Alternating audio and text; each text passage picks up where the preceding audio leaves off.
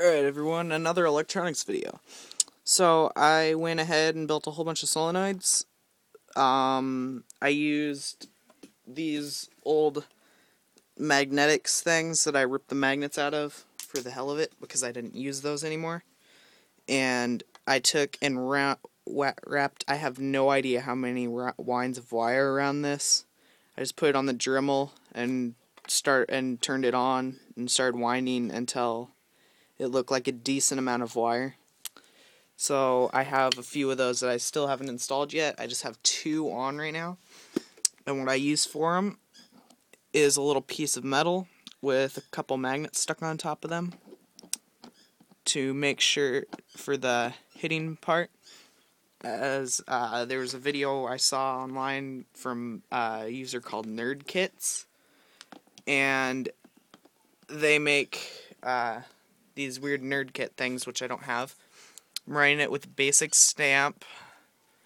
I got a transistor, turning on power from VIN, which is the servo controller for the really crappy homework board.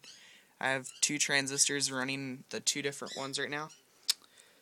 And it goes to the board, or the solenoids down there, and I just have a really bad pattern right now, and I'm just gonna turn it on, and hopefully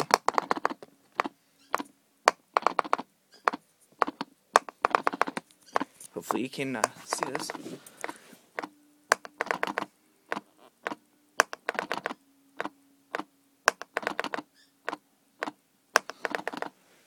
Alright, so I'll unplug it now. These transistors are underrated for this, so they get a little hot after a few go-throughs of that. So I'm going to have to get some new ones or not use the same solenoids every time so it has enough time to cool them down.